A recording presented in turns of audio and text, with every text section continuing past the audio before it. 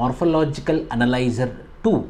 What it is? It mainly looks into the width of the rivers, how the rivers will be flowing, and when the rivers are meandering, how that rivers are destroying the banks of the river. So in order to protect the banks of the river, this particular technology will be giving the direction how to braid the river such that the erosion of the banks will be reduced. So this particular two-dimensional scientific method is called as BRAHMA-2D. So this type of mechanisms will help us to properly make the rivers in a direction such that the banks or the coastal areas or the people who are living on the banks of the river will not be disturbed, especially Brahmaputra type of rivers. Thank you.